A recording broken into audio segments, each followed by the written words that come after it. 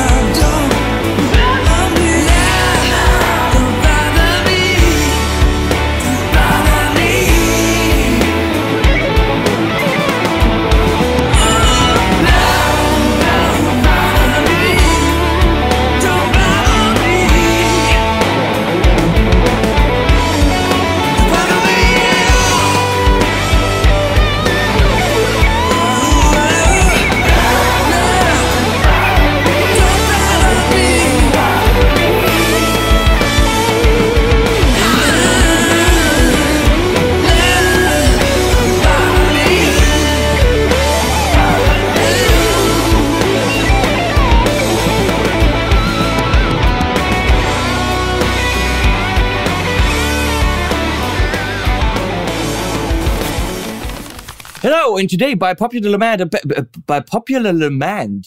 my brain must be saying that because it is a French pedal, le French pedal. By popular demand, the Kernom Ridge. You have seen this on Paul Davids's channel, where he tried to find out how close can it get to his favorite pedals. And Paul's a good guy. And I think it's been featured on that pedal show. My buddy Irix had it on his table. And now me. Yeah? Last but not least. So here it is. Realistically, what the crap is this? It's an overdrive. And let me put it this way. It's really just an overdrive, okay? There's no magic in there. It's not, oh my God, this is the future of overdrives. It's just an overdrive done by people that don't cling to, it's got to be the 3-knob thing. It can only be one thing. And a circuit's a circuit and we're not fiddling around with it. It's the modern interpretation of what an overdrive can and should be. Fully analog, no digital anything. And all that's really happening is you have access to a bunch of different circuits. I don't know how they're doing it. I don't really give a crap. And really, I don't care whether or not these circuits can get you the Tube Screamer sound, the King of Tone sound, the Clon sound, fuzz phase, blah, blah, blah. Can they get you a King of Tone? I mean, Paul David showed it can. Any differences between this and those pedals that I mentioned are A, in your imagination, B, completely, utterly irrelevant in any live recording, mixing situation, completely irrelevant. The only difference between, let's say, this and a King of Tone is that you waited for your King of Tone for 4.5 years. You really, really, really want it. You've seen it on pedal boards of other guitar players that you, respect. And when you have a King of Tone, there's a certain feeling in you that you now have a King of Tone and you're playing that. And that means something. And that makes you play a certain way. That's all in your brain. And that's valid. It's fully valid. Same thing being said for, I know what I'm getting from my Tube Screamer. That's pushing my amp. It's pushing it less in the low end. Therefore, my amp gets tighter. That's valid. Playing a Clon. Oh, John Mayer plays a Clon. That makes it valid for me to now want to play and sound like John Mayer. Can you get those clipping sounds? Can you get those frequency responses from a bunch of other pedals? Yes. Now, this is where the Ridge comes in. You can get a lot of different clippies and different frequencies from the Ridge. You can also save those analog settings digitally with one preset. You can also access in the back MIDI in and out. Wow, my hand was green there. MIDI in and out. And you look like the Hulk. Yeah. MIDI in and out. And you can do 127 presets. You can also internally change it to line level, so you can run synth through that, or wire it into your DAW. You can also internally change it to massive outputs to really kill your amp if you wanted that. There's a lot of stuff, and there's also the reason why my hand looks like I'm the Hulk is because to make this look semi-white, we had to really change the camera settings. So this is what my hand looks like. This is what it looks like on the Kernom Ridge. That's creepy, but it wasn't wide enough, so we were trying. That sounded racist. I'm so sorry. It wasn't wide enough. Let's look at it from a different angle, because we have to talk about the beautiful design. I mean, they didn't go with let's just buy an aluminum box and put that shit in it. They completely designed what a pedal should be anew. Is it necessary to look like this? No, but these are French people with a fable, which is a French for a word, for industrial design. And why not make it look sleek and cool and modern and different? Some of you might say, oh, I don't like that. But you can, fuck off, because this is way cool. This is a semi-hard click. It goes click, but it's not a super hard click. I will talk about MIDI functionality in a bit, because I tested it by actually controlling any of these knobs with continuous controllers. You could also actually use these knobs to continuous controller right into your DAW. So MIDI out into your DAW. This could actually it could literally control anything. I mean, this could control your kick drum level if you wanted to. You could use it as a controller. The great thing is, none of this really cool functionality, 127 presets and expression and MIDI in out, and actually being able to do things like this, which I did crazy all the way down, all the way up, sawtooth waveform controlling it. And I was not sawtooth, I'm sorry, a square wave. I was trying to see, can it jump from this all the way to this instantaneously? It sounded like it could. So it's pretty impressive. You could literally, with MIDI and your DAW, turn this into a tremolo. With MIDI and your DAW, of course. But all of this doesn't come at really extra cost. A good overdrive that's flexible will run you $300. This thing's $299. If we look at my board, I got a Jackson Audio Golden Boy right here. That's got kind of 4 settings for drive, 4 settings for boost. You can MIDI switch it. It has presets. Well, not really. You can MIDI switch the different modes. This kind of has 4 different modes. Let's put it this way. So it's a similar idea. I think here it is implemented in a much simpler way by just being able to manipulate. This green is really weird. By manipulating the mood. And here, in this dotted area, it's more like a different kind of clean sound, cleany boost. And here a little bit of a clean, here a little bit of a click, it goes into overdrive mode. Here it's even more. And let's just say it gets less transparent, more saturated. Here we're getting into distortion-y, modded plexi kind of moods. And if you really want to, here we're getting into almost fuzz territory. It's not a crazy fuzz, but that fizzle is a little bit there. So all this, by the way, can be presettable and be controlled with continuous controllers. You could really do this ramp as a remote. We're going to start here. Thank you. But realistically, it's a freaking overdrive, and it's a good one. And at $299, flexible, good overdrive. There is literally, as others have already pointed out, zero compromise in tone. Here is this whole thing, the Panucci Palantir 59 inspired series into the Tone King Sky King. Sounds like so.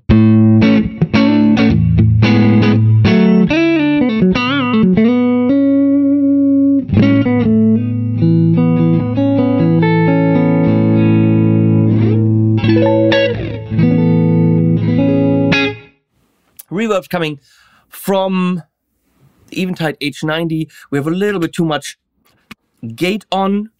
I don't want all the hizzle puzzle going on in the background, because we got, these. And screens and other things on, so. Okay, that's fine. There's a gate on.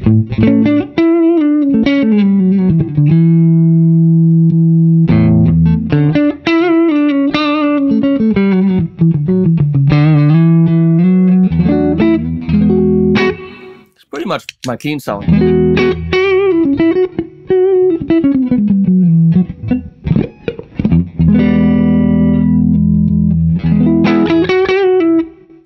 Pre-tone sets the tone before the drive, so you can push the drive harder in certain areas. Post-tone will shape your driven sound after it's already been generated. Same with mids, and then there's volume. See what we can do with this slightly clean sound.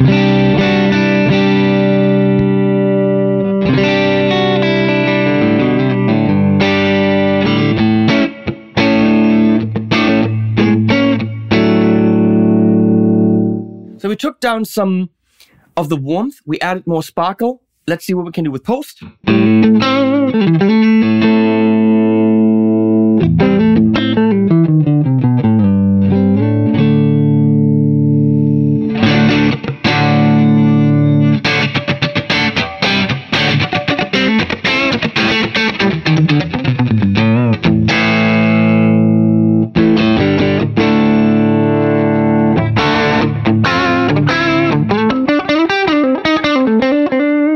Almost kind of cocktoir. Almost.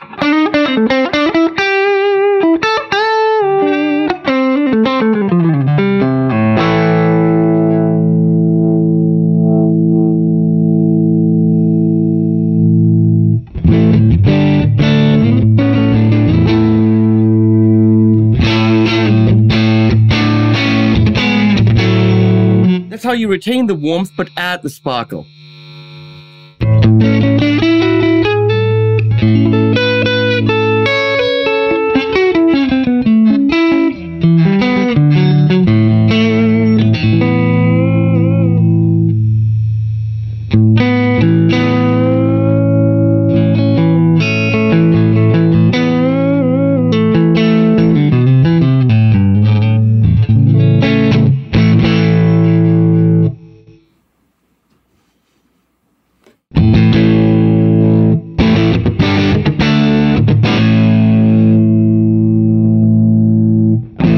Now something changed.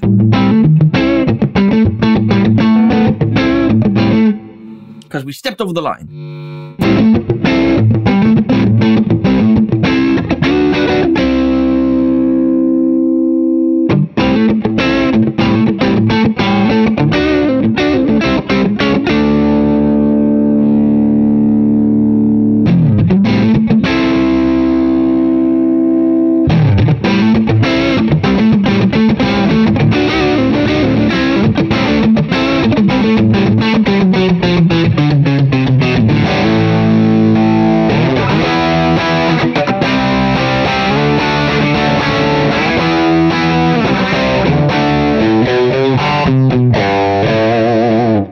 Whatever you want to call this thing, the sounds are fantastic. It's not going to matter to you because it's not gold and has only 3 knobs and all that shit. We buy so much into this bullshit mythical crap when something like this is around for a reasonable price with killer tones.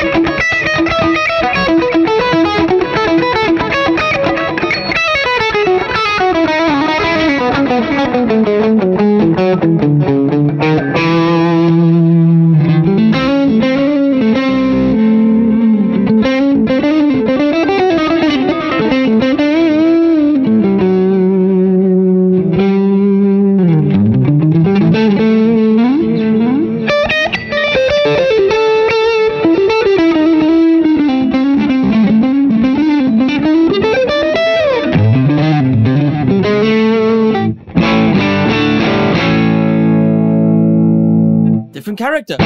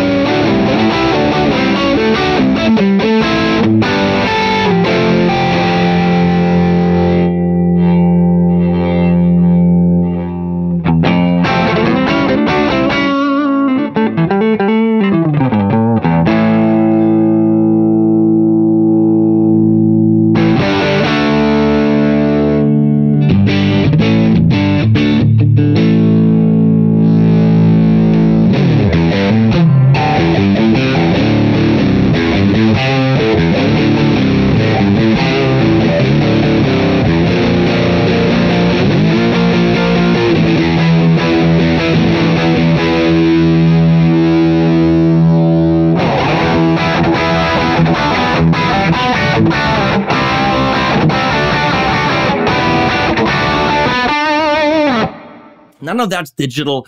All that's done by just pushing the drive or molding it in different parts before or after the drive. Pre and post, just get it in your head. And now we're going to go a little bit older more.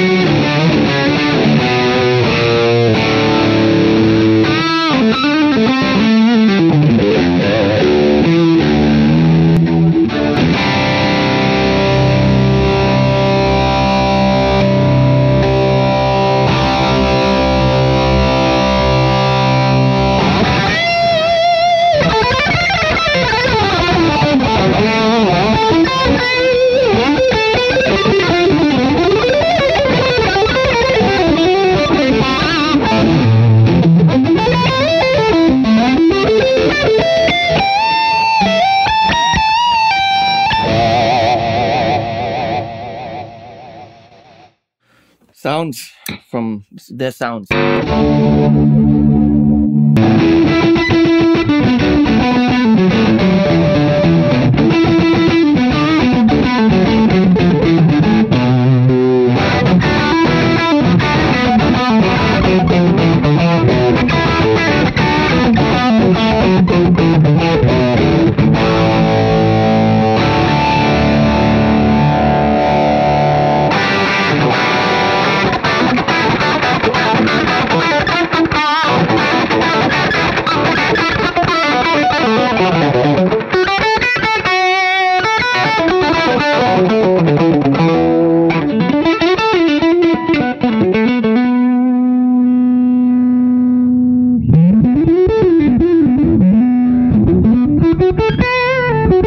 Let's try something. Let's build two sounds here. Gonna go.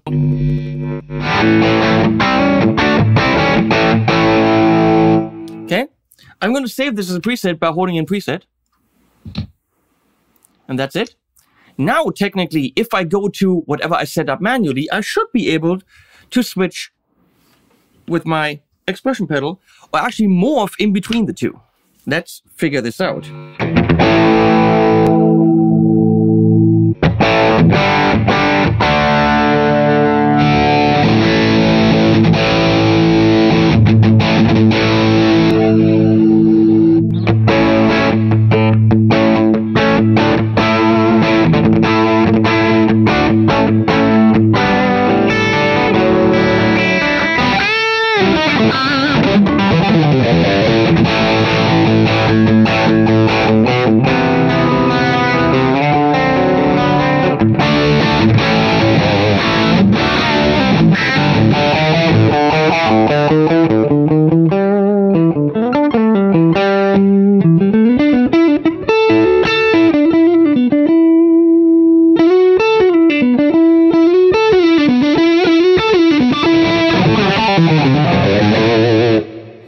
can seamlessly morph between whatever is set up on the pedal and my preset.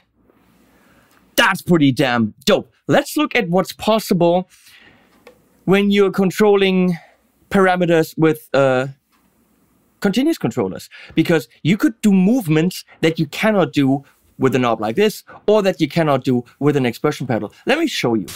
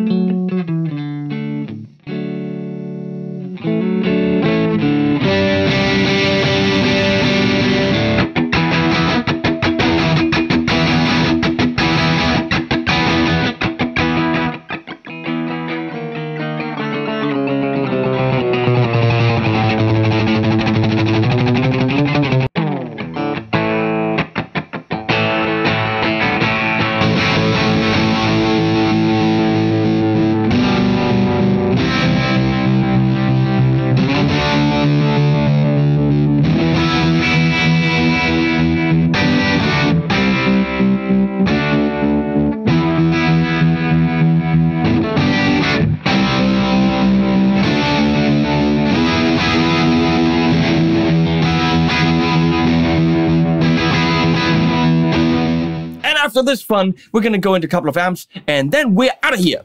So we're going into, I don't even know what to start with here.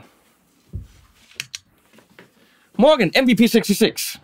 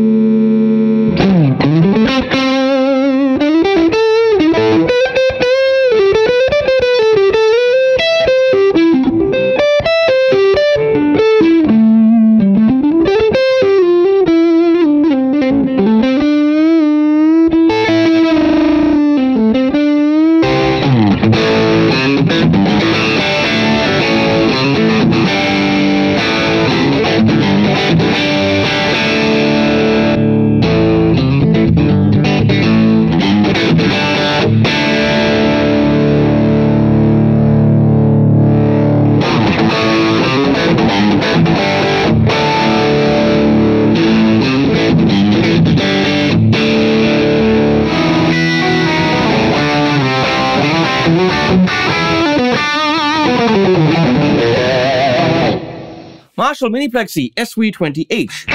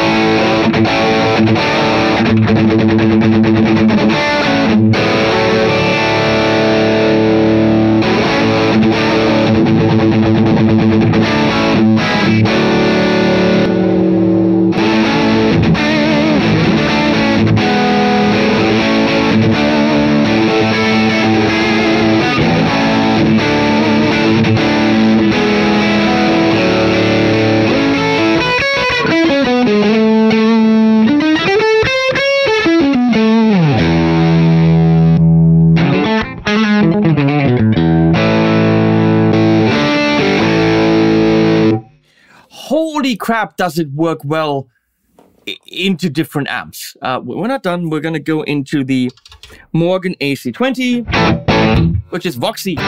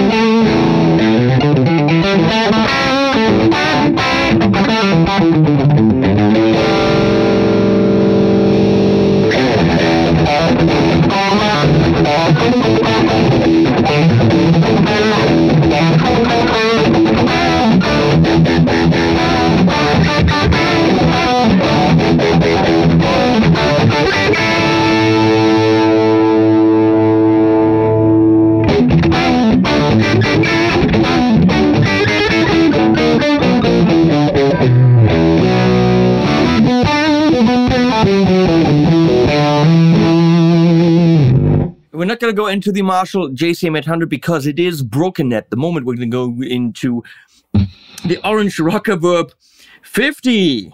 On clean, sounds like so. It just came back from service. Let's see if we can fatten that baby up.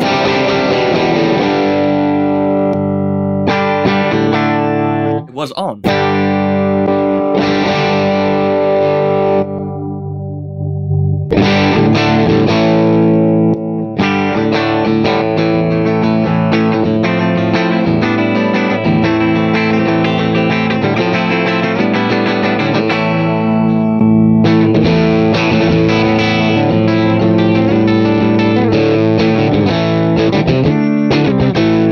It's fatter.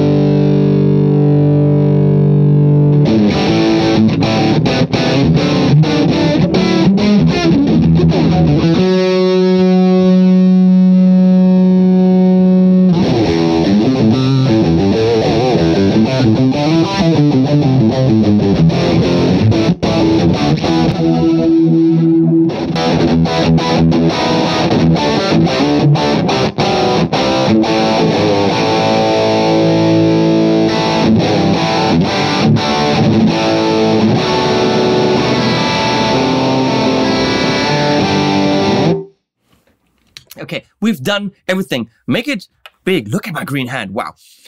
Sorry about that. So, it's an overdrive. That's what it is. It's an overdrive that can be controlled with MIDI. That's what it is. It can morph between two different settings with expression. If all of that sounds too futuristic and weird to you, don't use it. See it as an overdrive. You've bought overdrives that do this with 3 knobs and nothing else, and you spend that much money. It might be too creepy for you with the look and all that. I get it. If that's not your bag of chips, your cup of tea, don't buy it. I see this as the ideal fly rig drive. Take this, a pedalboard amp like the AMPETE, which by the way, from Blackstar, which I used for the track in the beginning with this.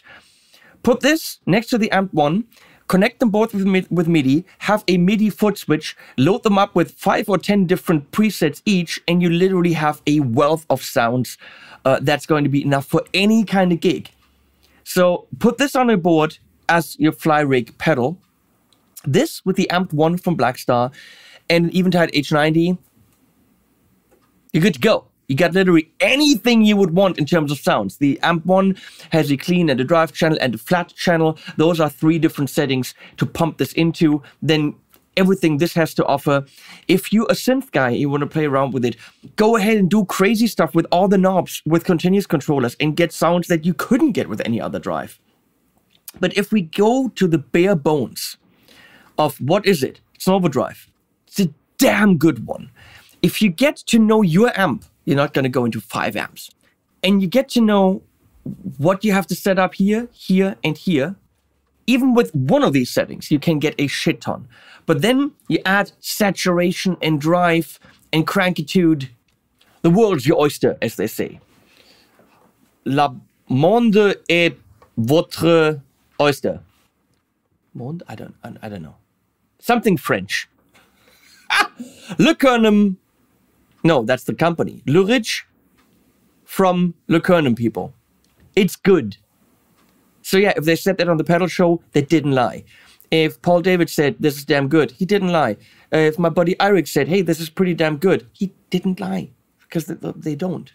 This is good. Yeah, they paid me for the video. But I can't fake the sounds. I can make my hand green, but that's about all I can do. Trickery. Green hand, come on. Huh? Does it work? Wait, this way around. Come on. It's almost like a mirror. Thanks, Kernom people. Thanks, Charles. You've been awesome. You make an amazing product. And this is really what overdrive should be, if you ask me. Why buy 5 if you have this? But what do I know? I know nothing. Links below, animals at the end. Please follow me on all the Instagriddles and all that stuff. It really helps. If you want to support me on Patreon, please do. That really helps too. But any follow and subscribe and that stuff that it costs you nothing really makes me stronger to get you these videos. So if you can, please go on all the different socials and do that because it doesn't cost you a thing. Thanks. Animals at the end.